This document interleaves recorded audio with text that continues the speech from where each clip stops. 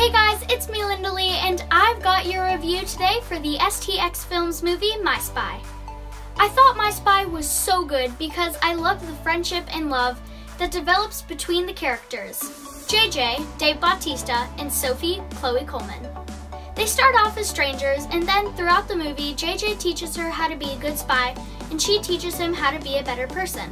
Their relationship grows stronger and they become friends. Not only does JJ have a change of heart, but eventually he develops feelings for her mom. My Spy is the story of a CIA agent who is secretly watching a family in order to try and get information connected to a big case he is on. One of the people he is watching is the little girl Sophie, who discovers JJ and that he is spying on her and her mom.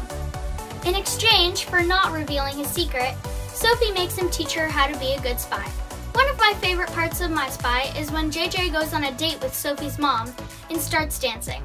Because his character is so serious and he's such like a tough person, and it's very funny to see him try to do all these trendy dances because he does it pretty bad.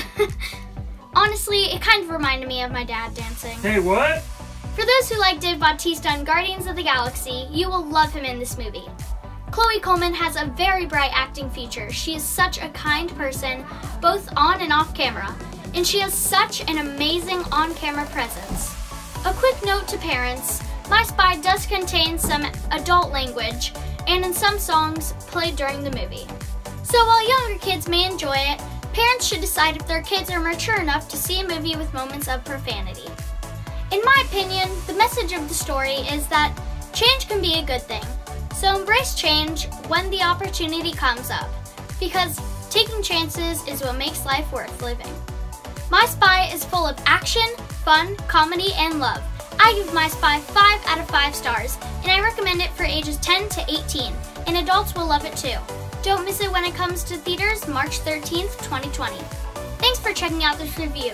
Don't forget to give this video a thumbs up if you enjoyed it, and hit the subscribe button to enjoy more great kids content from the team of reporters and reviewers from Kids First.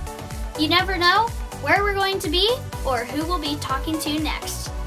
I'm Lindalee from Kids First. Thanks for watching. Bye!